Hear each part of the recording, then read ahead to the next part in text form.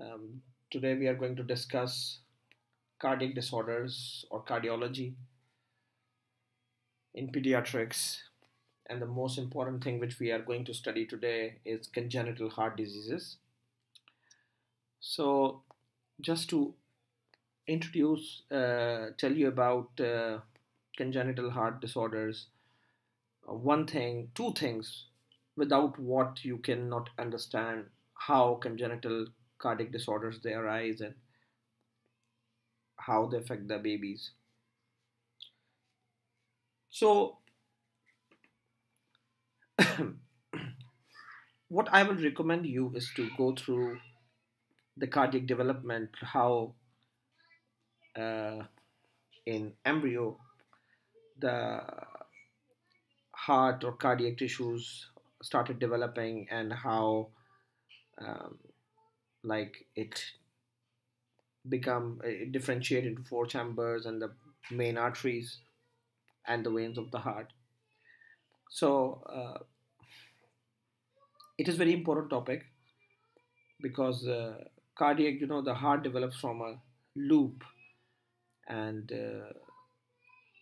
in embryo, of course, we are not I'm not going to go in too much detail of that. We don't have time for that.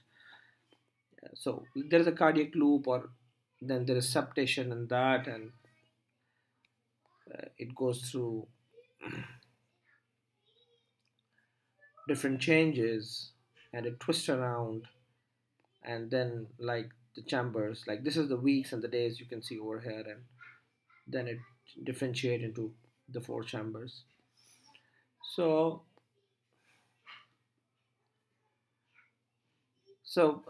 this is very important thing to understand, because when you will understand this thing, then you would know how different congenital heart disorders they can affect.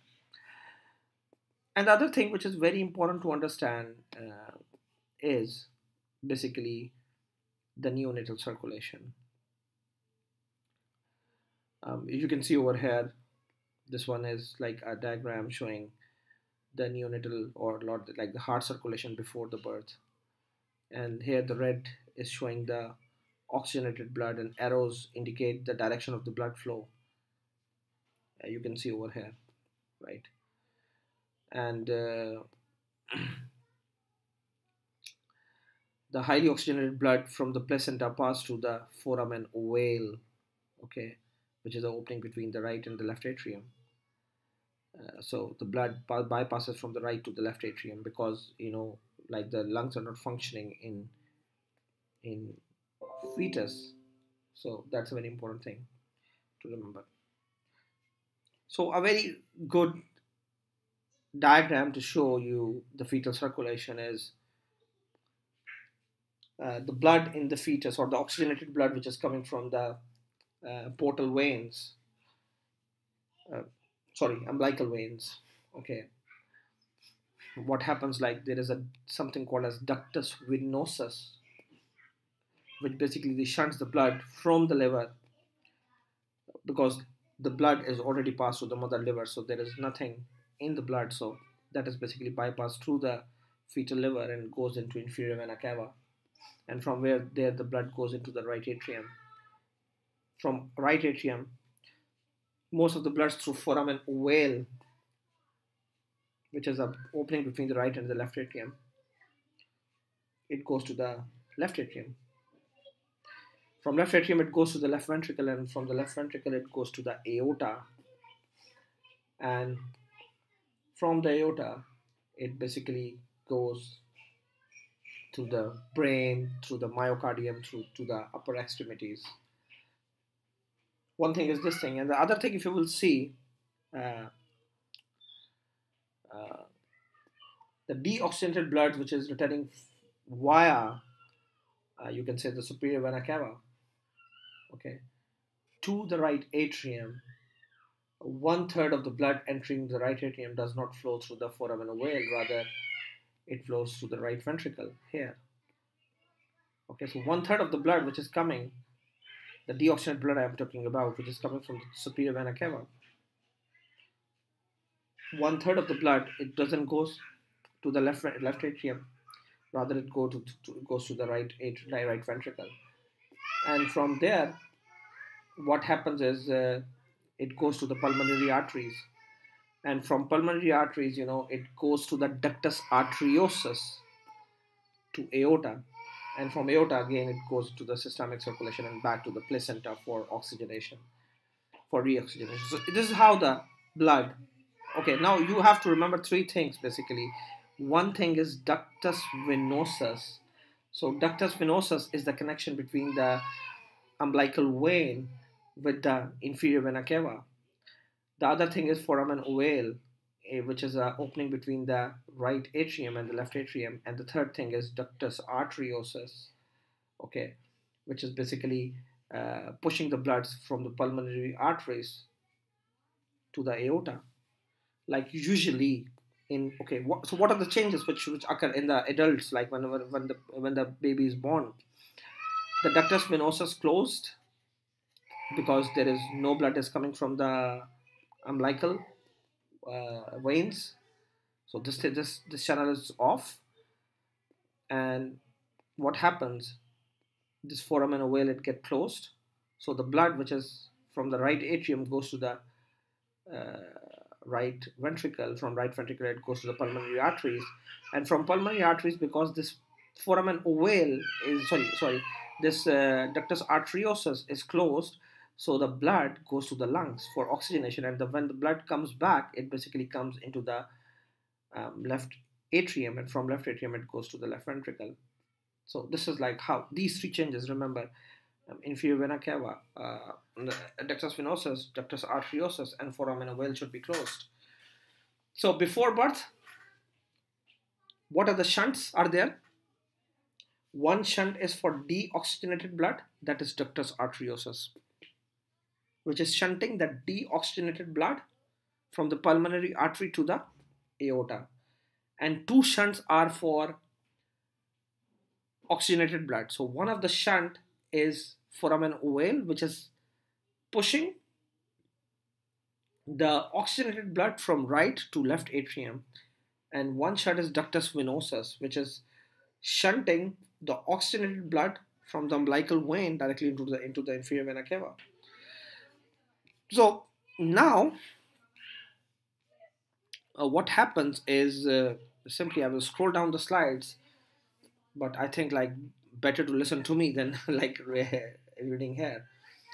Uh, so you can see over here that the fetal circulation is designed so that oxygenated blood is more diverted towards the brain and the myocardium. Okay, it is designed in this way. And when the baby takes the first breath and the lungs open up, so what happens that the pulmonary resistance it decreases, and when the pulmonary resistance is decreased, the pulmonary blood flow increases. So what happens when there is suppression of low resistance placenta? The systemic circulation becomes a high resistance system, and due to that high resistance system, due to like when the placenta is cut off, so placental circulation is basically low resistance circulation. So when that is cut off, systemic circulation become a high resistance system, and when it becomes the high resistance system, this one is shut off. Ductus venosus is closed, and more now blood will start going to the pulmonary circulation or the lungs. So when there is more and more blood is going to the lungs, what happens? Now remember, like the left atrium pressure is increased because the blood is coming from the lungs, okay, to the systemic circulation, and due to this pressure, foramen ovale get closed.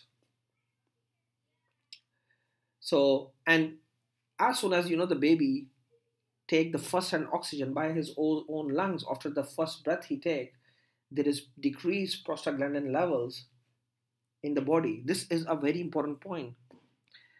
when the baby take the first breath, there is decreased prostaglandin levels. So because of that decreased prostaglandin levels, the ductus arteriosus get closed. Okay, I will repeat a very important point because this has some clinical implications and we can use some drugs to play with this thing. What I'm saying, like whenever there is increased oxygen concentration after the baby is using his own lungs to breathe, it causes decreased prostaglandins levels in the blood, and due to these decreased prostaglandin levels in the blood, basically the ductus arteriosus, it get closed. Okay, so these three big changes are going on. See, number one is ductus venosus is closed, ductus arteriosus is closed, and foramen ovale is closed. Okay, this is the change of the circulation after birth. So the first topic which we are going to study is congenital heart diseases, right? So congenital heart diseases occurs in up to 8 births per 1,000, or you can also say that it can be present up to 0.8% of live births. Okay. Now, whenever the baby have what you can say a congenital heart defect, okay, it presents with certain signs and symptoms. So what can be the signs and symptoms? The signs and symptoms could be anything like a heart murmur, heart failure, cyanosis, anything like this, feeding difficulties later on, okay, anything like this. The most common congenital heart defect is VSD, or ventricular septal defect. The most common congenital heart defect is VSD. Okay. Nowadays, the things are quite changed. Like nowadays, the lesions are identified quite earlier because nowadays, we have antenatal ultrasound screenings are available, echocardiographies are available, diagnostic imagings are available, MRIs are available, and we have, and like nowadays, by the way, there is interventional cardiology is there. Now sometimes they can they can, like not in all the centers, but in many of the centers, they can fix the heart defects while the baby is still inside the mother. Okay. So, and nowadays, due to recent advances, the good thing is that many of the heart defects are basically can be treated non-invasively without doing any interventions. I will give you the example when I will teach you PDAs for like that. That's a very important thing. So the mortality is decreased in recent days. Okay. So now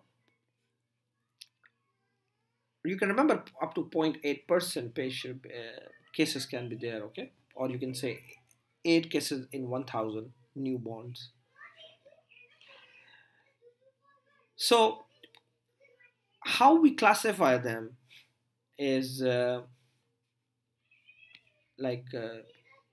heart defects is basically there is one symptom which is like cyanosis. So we divide the heart condition into two main conditions, cyanotic as well as acyanotic, okay, clinically. So okay, what are the causes? Of course, we are going to discuss them time by time. There could be many causes, like during pregnancy if there's any infections like torch infections.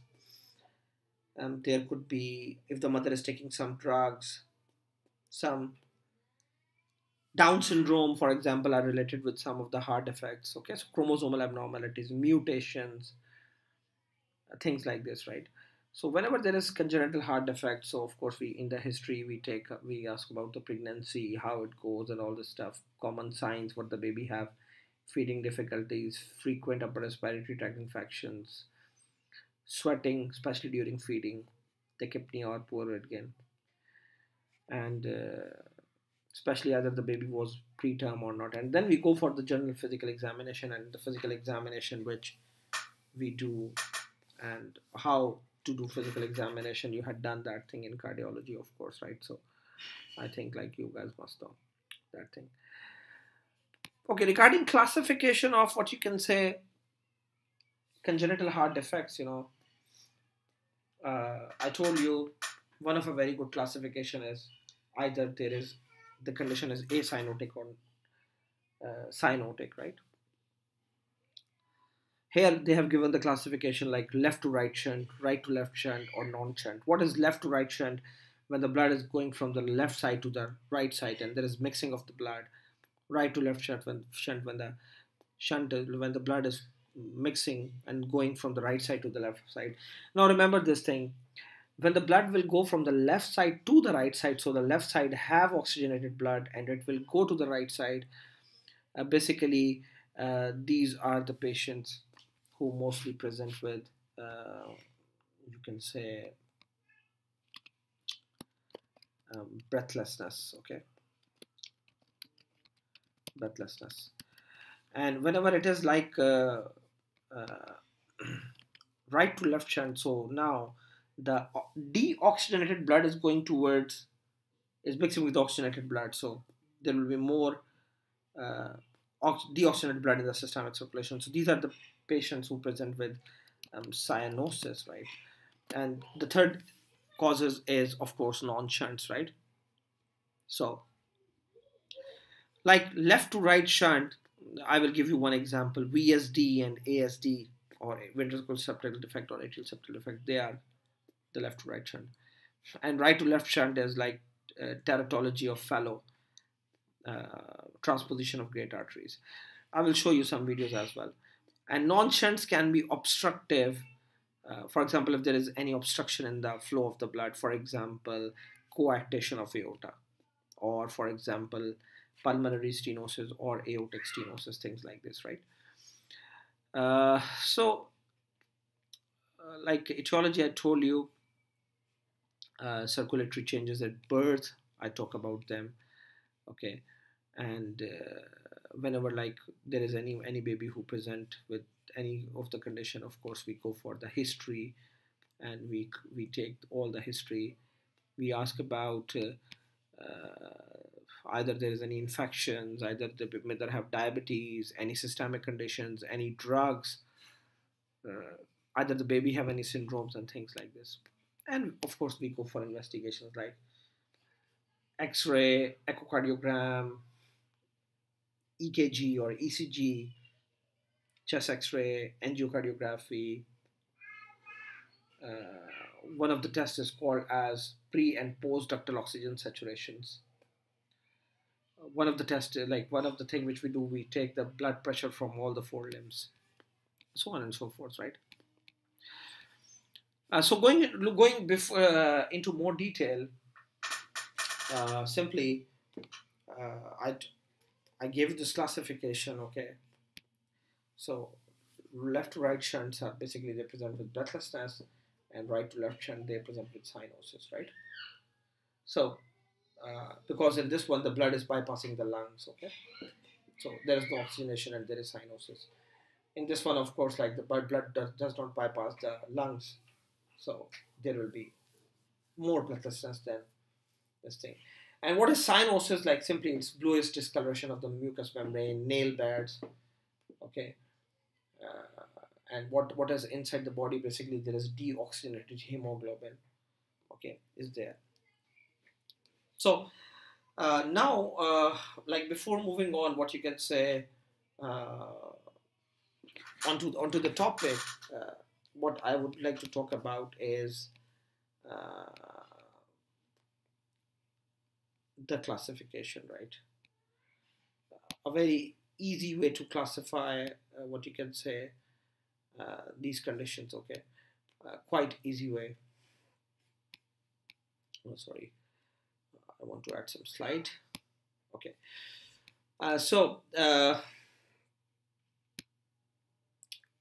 now what we are going to do is simply how we can classify, or what are the common congenital heart diseases. Okay,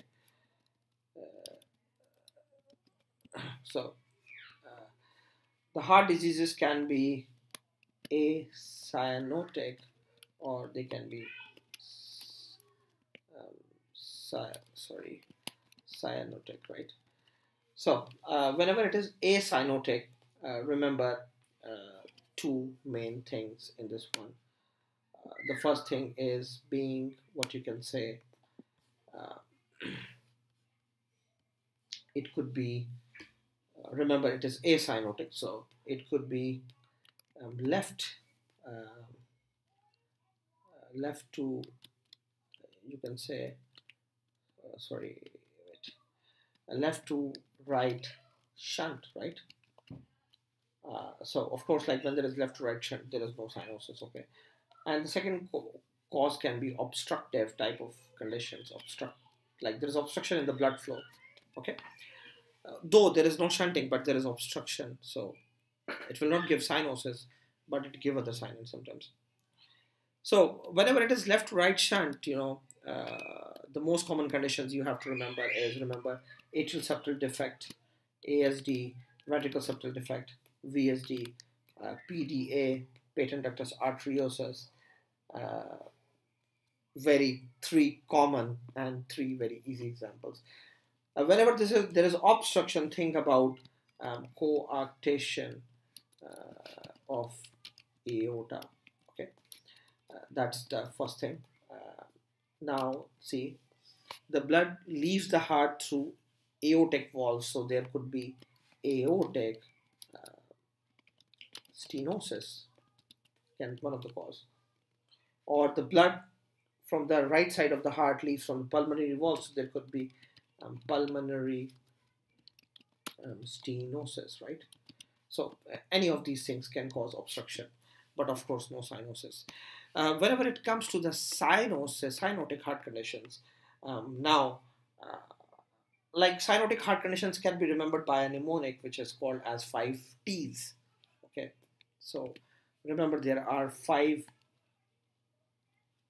T's. Okay, to remember the mnemonic of cyanotic heart condition. So again, we can remember it like simply by putting 5 T's together, or I will tell you, for example, first T, second T, third T, fourth T, and 50.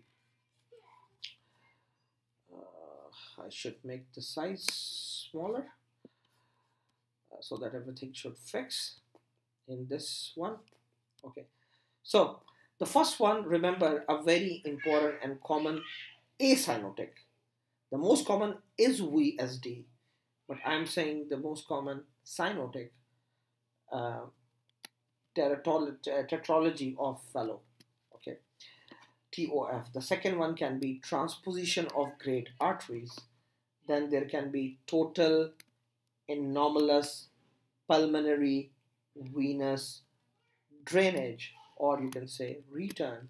Okay, and then there could be tricuspid atresia.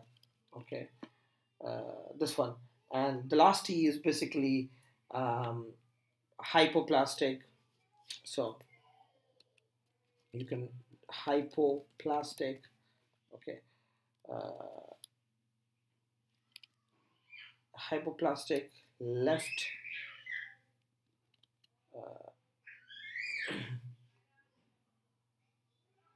sorry, 5 T's are, oh sorry, I forget to mention the 50. The 50 is truncus arteriosus, right? And the last one you can remember is hypoplastic left heart syndrome. So these all are cyanotic. And one more you can add is teen. Why I'm adding this thing? Because it can be caused by taking some drugs like lithium, and normally, right? So these are the causes of cyanotic heart condition. So remember, like the 5 T's. Okay, very easy to remember this thing. And the left right shunt, like the acyanotic one, are quite easy to remember. There is some shunting going on: ASD, VSD, and PDA. So now, whenever there is any heart condition, like in the newborn, um, when there is no cyanosis, so we go on the examination findings and we do X-ray. But whenever, like for example, there is cyanotic, so we have to think about these conditions. So we can take a chest X-ray. Like in teratology of fellow, there is a boot-shaped heart. Like in transposition of great arteries, there is a egg-shaped heart. Okay, like in total anomalous pulmonary venous return, there is a snowman heart. So there are like,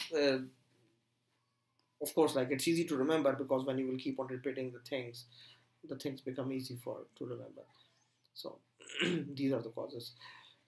Anyhow, what I will be doing is I will show you first video, right, and uh, then we will talk about the things one by one, right?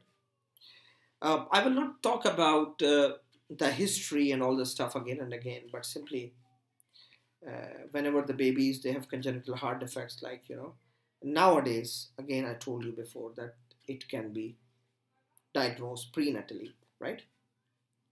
But on birth, the baby can present with any symptom like cyanosis, like breathlessness, like poor feeding, like sweating, like recurrent chest infections. Okay, and the signs could be poor weight gain, tachypnea, tachycardia, heart murmurs, enlarged heart or enlarged liver, cool paraphrase, anything can be there. Okay, and whenever like it comes to the heart murmurs, of course, like uh, we see either it's a very interesting topic, by the way. I think we can discuss this thing before going in more detail onto the congenital heart defects. Murmurs are a very common thing, right? So what happens is like basically um, the parents, okay, they come to the doctors with complaints of murmurs, okay. So there is something called as innocent murmur, okay. So what happens, like as the most common presentation of congenital heart defect is heart murmur. Again, this is a very important thing. And by the way, when you go for exams like steps or plab, they ask you questions like this: what is the most common cause of this or that? So the most common presentation, what I'm saying, for the heart murmur is basically, for the heart congenital heart defect, is heart murmur. So uh, now like when I was working in pediatrics, many times the parents will come and they say that the doctor, they examine their child, and the doctor is saying that that the baby have some murmur, so we are concerned. So uh, majority of the children, they have heart murmur, but basically that is an innocent murmur. Again, there is mnemonics to remember the features of innocent murmurs, but uh, how we distinguish innocent murmur with the other murmurs, and the mnemonic which I will be telling you is like, innocent murmurs have a lot of S. Okay, so like I know the spelling which I am writing here is not for innocent, but you can write innocent like this. Okay, so of course this is not the correct spelling for innocent. So innocent murmur, what we are discussing is innocent murmur. Innocent murmur have a lot of S. Okay, so what are those S? Is basically the patient is asymptomatic. A second feature is the patient have soft blowing murmur. Like the murmur doesn't sound harsh, rather it's a soft murmur. And the third S, remember, the murmur is always systolic murmur. Okay, so when the basically whenever we hear any murmur in the heart, we try to time it out, and if the murmur is between S1 and S2, it means like it is systolic. If it is between S2 and S1, it is a diastolic murmur. So a systolic murmur A diastolic murmur can never be innocent murmur. A harsh murmur cannot be innocent murmur. Or a symptomatic patient murmur cannot be innocent murmur. And also, the murmur location most commonly is left, sternal edge, like just on the left of the sternal edge. And what you can say, there is normal S1 and S2. Okay, and again, there is no sternal heave or thrill. So basically, when we feel their precordium, we see like if we feel anything on the precordium or not. So of course, like in this one, we cannot there is no thrill. And one more thing, the murmurs, like pathological murmurs, they radiate. For example, the murmurs of mitral valve, they radiate towards the axilla, and the murmurs of aortic valve, they radiate towards the carotids. So remember, like innocent murmurs never radiate, right? So like there is no radiations in this one, so they don't radiate. So like these are the features of innocent murmurs. Okay, so simply whenever like when we'll be studying all these conditions, I'm not going to talk about much of the things like history and all this stuff, but like I will tell the things which are associated with those conditions. So we have done the topic cyanosis, so I don't think so we have to discuss that thing again. But like cyanosis could be central and could be peripheral, and cyanosis, whenever it is central, so it means like there could be some cyanotic heart conditions, okay, or respiratory defects, or infections, or metabolic diseases. Like that's a different discussion, anyways. So now when we will start our discussion with what you can say, atrial septal defect. Okay, atrial septal defect. This is the first topic I will be taking. So first of all, remember, like atrial septal defect is a acyanotic heart condition, right? Acyanotic congenital heart condition. Atrial septal defect is a left to right shunt, right? Now, if you have the knowledge, or if you have a good knowledge of the physiology of the heart, you must know that the left atrium have more pressure than the right atrium. Even the left ventricle have more pressure than right ventricle. So the blood will flow from the left side of the heart to the right side of the heart. Okay, not in the opposite direction, of course. Makes sense. So now the important thing over here to remember about the acyanotic heart condition is what? Three factors you can say which can demonstrate or tell you like either there will be any clinical features or what kind of clinical features will be there. Number one, the size of the defect. Either atrial septal defect is small size, big size, or very big size. Second thing, what is the pressure difference between two vessels or chambers? And the third thing is peripheral outflow resistance, right? These three determine a lot of things. So if we will talk about ASD, so now ASD is of these three types, okay? One is ostium primum, one is ostium secundum, and one is sinus venosus. These are the pictures which are given over here. Okay. The ostium secundum is the most common type. Up to 70% of the times you will find this type, up to 70%. Okay, or you can say 50 to 70%. Ostium secundum is the most common one. Ostium primum type is the one which is basically associated with Down syndrome. Okay, the babies who have Down syndrome, they may have ostium primum type. And ostium sinus venosus is basically the defect which is located at the entry of superior vena cava into the right atrium. Remember, ostium secundum is the most common type, okay? Some of the books mention it up to 80%. So, but that doesn't make any difference. You just have to remember, this is the most common type, and this is the one which is associated with Down syndrome.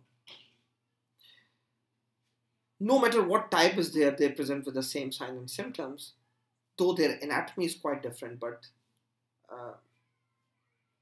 the sign and symptoms remains the same. So basically the secundum is the one which is in the center of atrial septa. Okay, I think like I will show you first of all a video, and then you can like we can discuss it further, because like a good animation, you know, is going to give you a good idea how it looks like, right? So wait, I'm going to show you the video.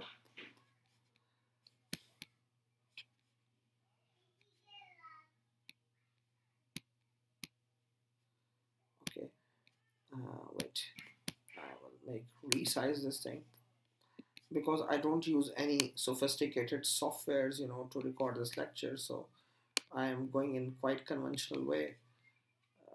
So you can see this one. The Heart Center at Nationwide Children's is the most common type of ASD is called a secundum atrial septal defect. A secundum atrial septal defect is a hole in the wall between the two upper chambers of the heart. Before birth, it is normal to have an opening called the patent foramen ovale in this wall. This opening usually closes shortly after birth. Sometimes the wall between the chambers doesn't develop completely. As a result, an abnormal hole called an atrial septal defect is left in the middle of the wall. This opening allows blood to move between the upper chambers, which increases blood flow to the lungs. If the hole is large enough, the increased blood flow leads to enlargement of the heart and can also damage the blood vessels in the lungs. It can also lead to abnormal heart rhythm due to injury to the heart muscle. Most children do not have symptoms, but those with a large defect can have slow growth and rarely a condition called congestive heart failure. Treatments for ASD may include medications for symptoms, but the definitive treatment is closure by either cardiac catheterization or surgery. If the hole is large or hasn't closed by age 2 to 5 years, a catheter or surgical procedure may be necessary.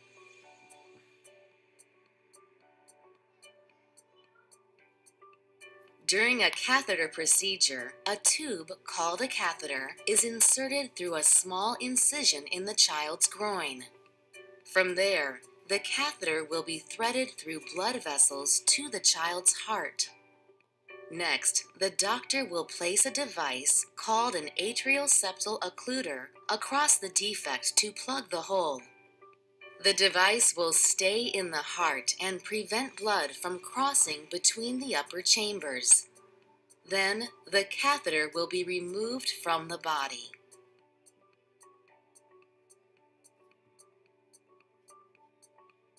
When the hole is too big or when there is no place to attach the device, open heart surgery is necessary to close the hole.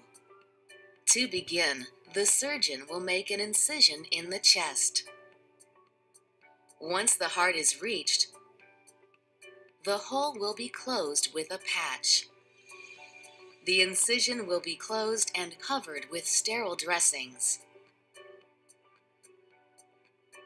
Our Heart Center team at Nationwide Children's is dedicated to supporting your child.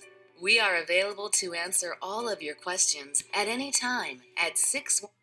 Okay, so basically this one is taken from a hospital website. So now the important thing to tell you here is basically this is a very small video, but giving a lot of answers, or tell you how the condition looks like. Though ASD just out of all the cardiac defects, it is around 6 to 8% of all the cardiac defects. Uh, Most of the patients who have atrial septal defects, most of them, they are asymptomatic. Okay, and when the diameter of ASD is less than ASD diameter less than 8 millimeter, okay, uh, it closes spontaneously. Okay. Okay, so in up to 100% of patients, up to not all, remember, up to 100% means you can say 80 to 100% of the patients. So this is the natural history. Okay, one very important thing which she mentioned in the video, and I want to make you clear: remember, the last stage for any kidney disease can be what? A renal failure. The last stage for any liver disease can be what? A liver failure. The same thing, the last stage for any heart illness or heart condition will be a heart failure or congestive heart failure. So most of the patients, they are asymptomatic, especially in their childhood they are asymptomatic, and whenever they grow up, they can show some signs like a murmur. The murmur is the most common presentation of the you can say of the children with heart defects, right? Congenital heart defects. So what murmur we get is ejection systolic murmur, which is basically best heard at the left sternal edge, or you can say upper left sternal edge. So this thing is important. And one more thing, there is wide fixed splitting of the second heart sound. Yes, this one. S2 is widely split and often fixed. And like if you know, like the S2 have two components, you can say A2 and P2, and the pulmonary valve, it closes.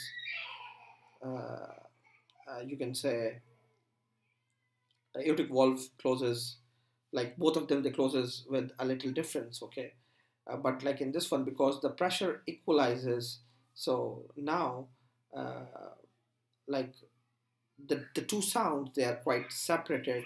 Okay, and they are fixed. So that's why S2 is like, in this case, like in ASD, it will be widely fixed and like and in normal people, what happens, like when we do inspiration and expiration, uh, what happens is like the splitting of the second heart sounds, it keep on changing because uh, there is more cardiac output when we are inspiring. Inspiration is going on. Okay, so that's what happens in these patients. Like in normal people, the splitting is there, but there is no splitting during the inspiration phase, right? So they have a widely fixed S2 sound. So no matter if they are in inspiration or expiration, their S2 will be split. So this is the thing which we can see. And like whenever there is murmurs, the cardiologists, they grade the murmur depending on how loud is the murmur. So the grade of this murmur is like 2 to 3. Like the largest grade is 6. Okay, so you can say it's not so loud, rather moderate intensity murmur. So whenever like the patients they started showing the signs, they can show any sign like failure to thrive, uh, congestive heart failures and things like this, right? So now whenever there is any heart defects, we go for chest X-ray, we go for echo, we go for ECG. So ECGs, remember, the best test to diagnose or to get the information about any congenital heart defect, not just congenital, rather any type of heart condition, is echocardiography. Echocardiography is the test of choice to check any structural abnormality of the heart, you can say. So when we do a chest X-ray, maybe we can see cardiac enlargement. Uh, when we will do ECG in these patients, maybe you will find right ventricular hypertrophy, because the blood is shunting from the left ventricle, left atrium to the right atrium, and more blood is going to the right ventricle. So the right ventricle is working, is in overload. There is more load on the right ventricle, so there could be right ventricular hypertrophy. Okay, and the best test, as I told you, is echocardiography. Of course, echocardiography is going to show you the picture. You can see over here the echocardiography of the heart. This is the left ventricle, this is the right ventricle, this is the left atrium, this is the right atrium, and there is the opening over here. This is foramen veil. Or again, one more echocardiographic view, you can say right atrium and left atrium, and there is an opening in between. Nowadays, color flow Dopplers are also there, and we can see the mixing of the blood easily, right? So left atrium, right atrium, and ASD is there, right? So this thing. So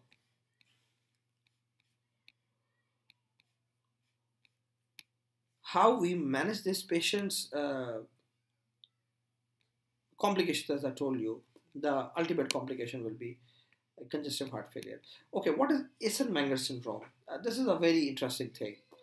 Remember, like in the start, this is a left to right shunt.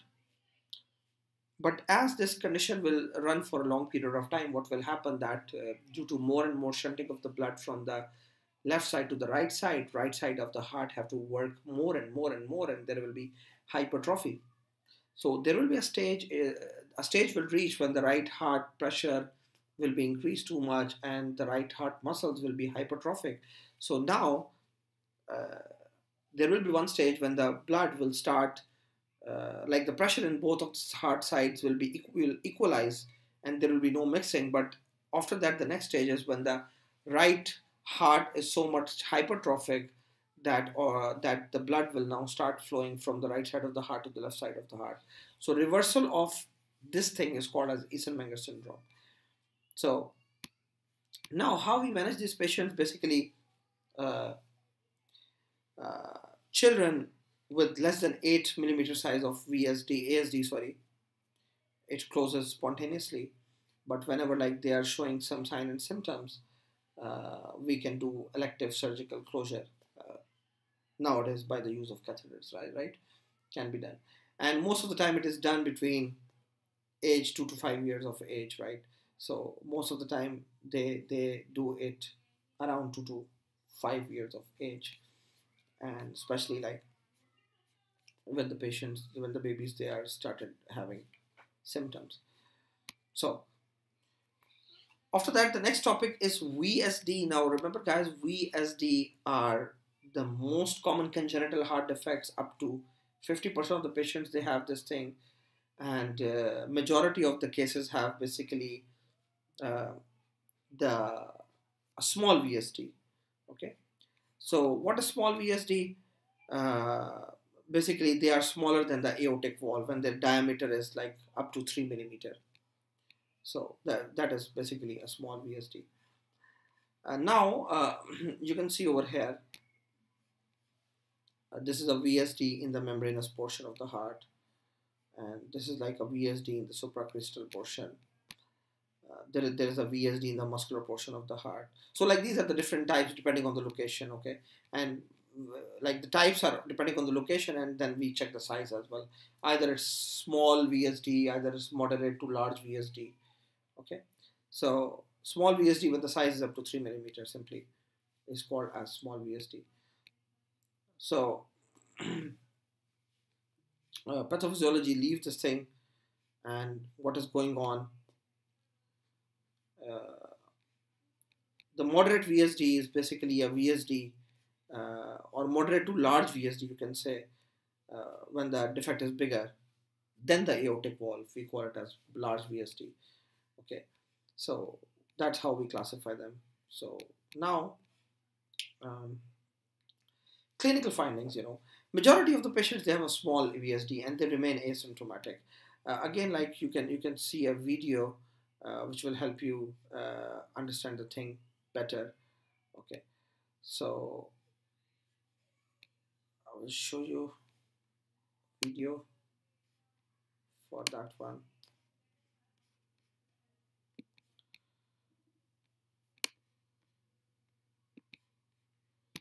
VSD refers to an opening in the interventricular septum that separates the two ventricles of the heart. In normal circulation, oxygen-poor blood from the body returns to the right side of the heart where it is pumped into the pulmonary artery and to the lungs.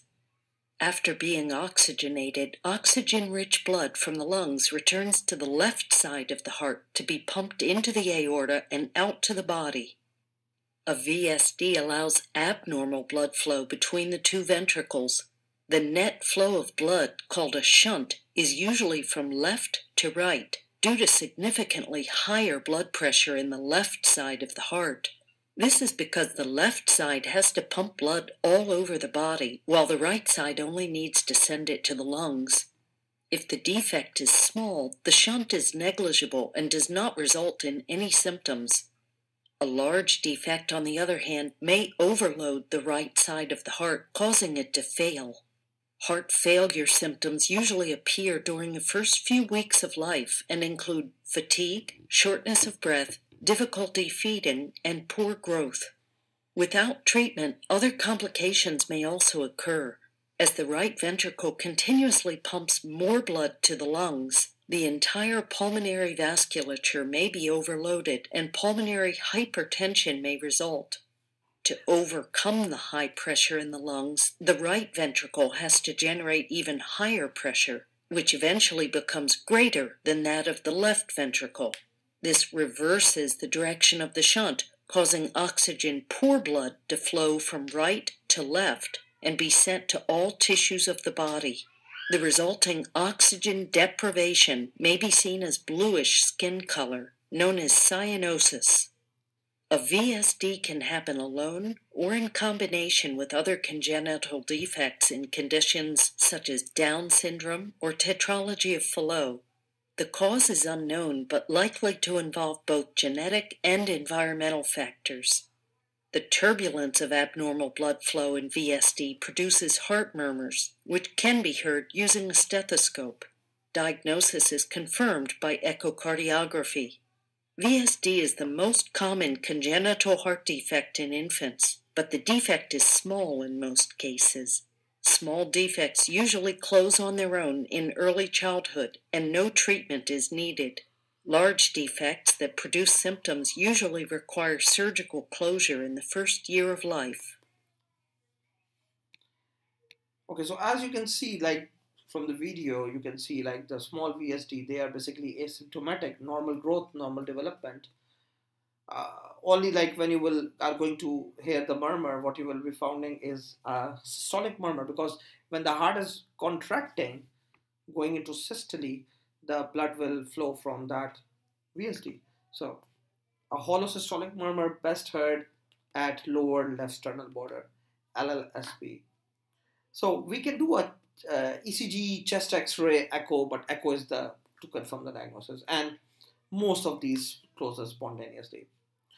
Whenever the VSD is moderate to large, again now, as you can see, the patient can present with symptoms like delayed growth, because see the body is not getting enough blood. Much of the blood is shunting back to the lungs, which will cause pulmonary hypertension in the long run, as well as you can say Eisenmenger syndrome. So the body is not getting enough blood. There will be delayed growth, decreased exercise tolerance, more and more upper respiratory tract infections. And again, when you will examining them, you are going to find holosystolic murmur at left lower sternal border in these cases. So we can do the same investigations, ECG, chest X-ray, and echo will be diagnostic.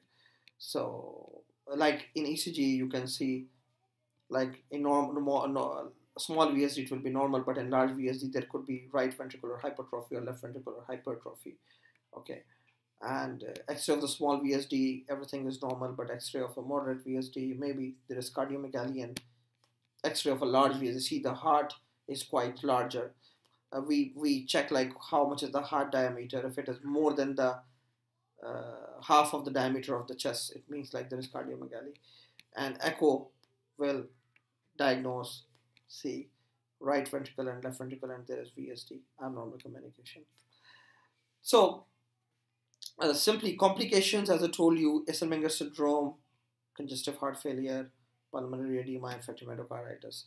So guys, treatment of this one remains same. Small VSD, spontaneous closure is there, no surgical intervention is there.